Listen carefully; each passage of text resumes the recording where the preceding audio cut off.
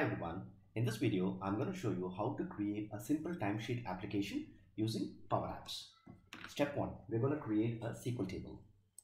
We do have a query for that.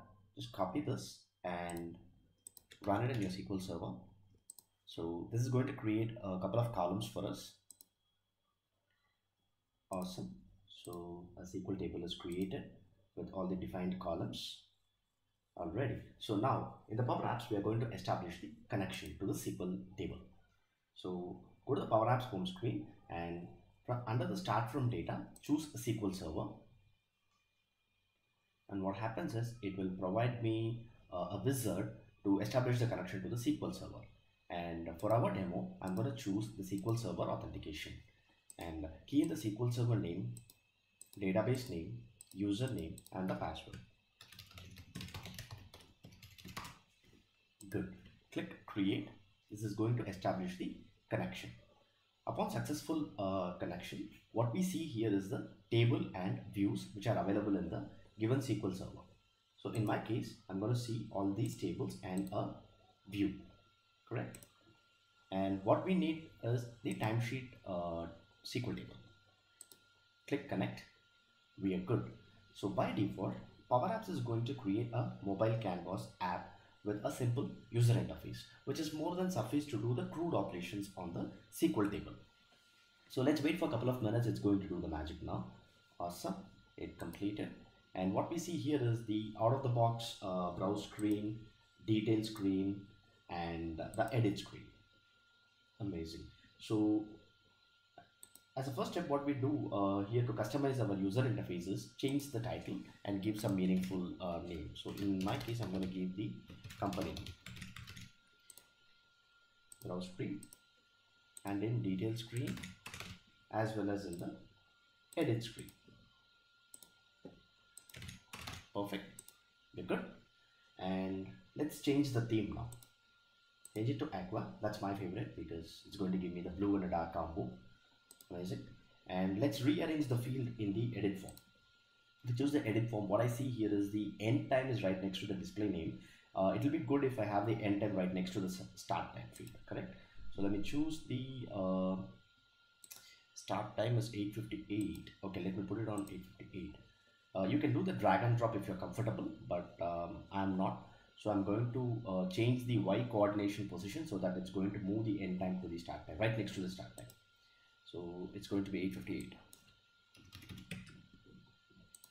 Good. And let's move the total hours right below the end time. Okay, so that's going to be 1001. Good. And for the display name, we need to apply a formula that's going to be like last name comma first name. So whatever the user key in for the first name and the last name, it's going to reformat last name comma first name format, and this will not be available in the edit form anymore. So to apply the formula, what we need to do is we need to click on that particular field, choose advanced, and unlock the change properties. Good. And let's check what is the value of this text field. It's data card value 13. Good. So let me go to display name and choose the first name just to make sure that it should be data card value 12. Good. So 13 comma 12. Choose the display name and apply the formula concatenate. Sorry, concatenate data card value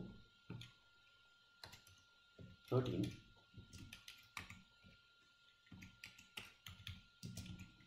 and data card value 12 dot text. I need to put that one here as well. Text. Okay, the formula is good now. So what happens now? The display name needs to be removed from the edit form, right? So get into the properties and choose a visible off. That's toggling it up. That's it. So whenever user key in first name and last name, the display name is going to be formatted as a last name comma first name and inserted in the SQL database. Okay, so that's our intention. And what should be the value for total hours? So the total hours value is the difference of number of hours an employee worked, and that needs to be auto-filled. So we do have a formula for that, and let me copy and paste the formula. And before that, I need to unlock this property as well. Scroll down and you can see the formula. This is going to do the calculation based out on the selected value. So let me show it in the preview. And we will do one minor change on the start time. If you look into the date, this is not set to today, right? So let me unlock it and set it to today. So whenever the app is opened, you can see today's date, start and end time. And user can choose any date as well. So we need to keep that option as well, right? Let me go and preview it. There is no items here because there is no rows, there is no data at all in the database. Let me get to the browse screen and let me go to the edit screen now. You can see the information, the fields over here where employee can key in the information and fill in his timesheet.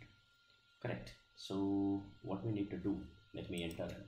Employee ID, department is IT, first name, last name. Say that I'm going to start my work at 8 in the morning and finish at 4 in the noon. So total hours is 8. Let me go ahead and submit the item. That's good. Now that in the browse screen, I do have some information. Back to the SQL database and query to confirm.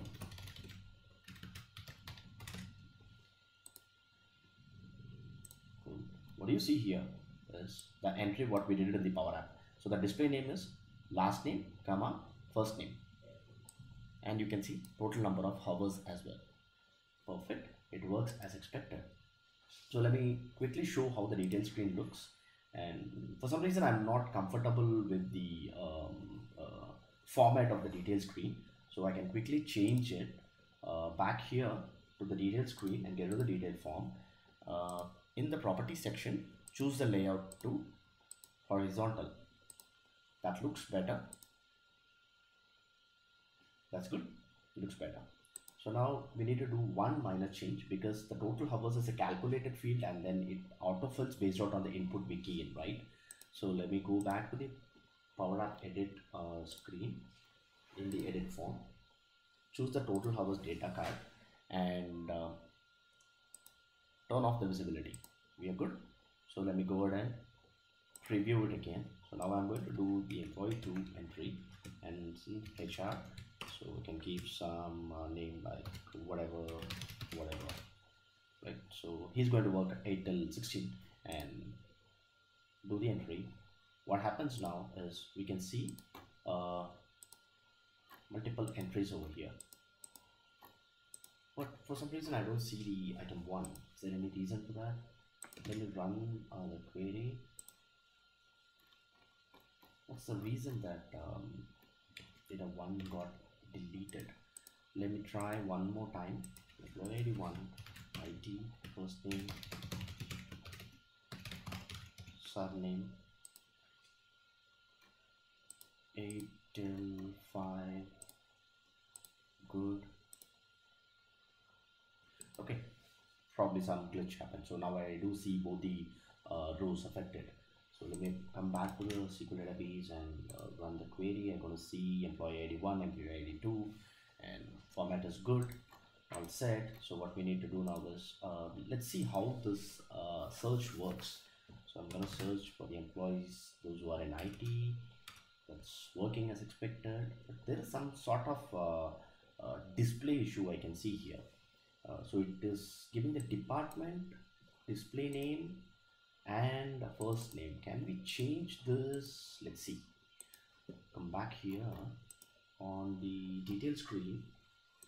Okay, that's on the browse gallery.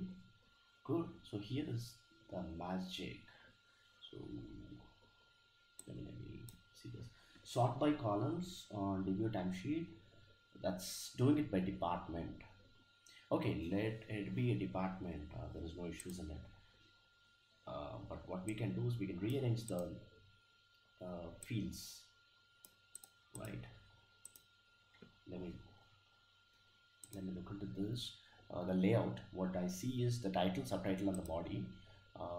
That's how it is going to appear. And choose the, sorry, let me choose the fields, click on edit.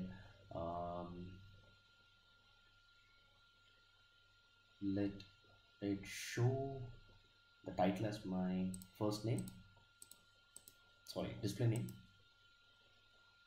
and I have some issues in this. My body as my department, and subtitle as employee ID. Cool. I'll just go back.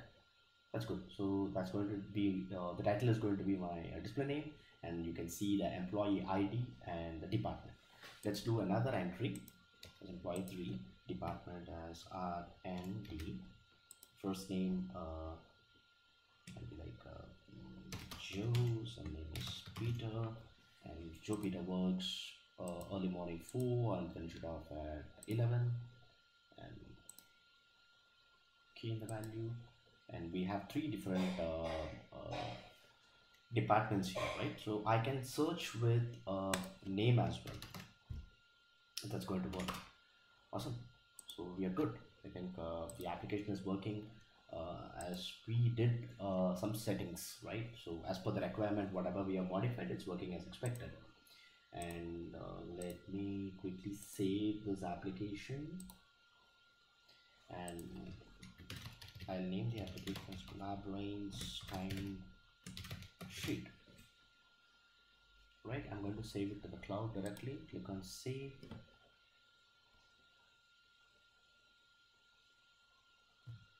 It's not going to take much time now.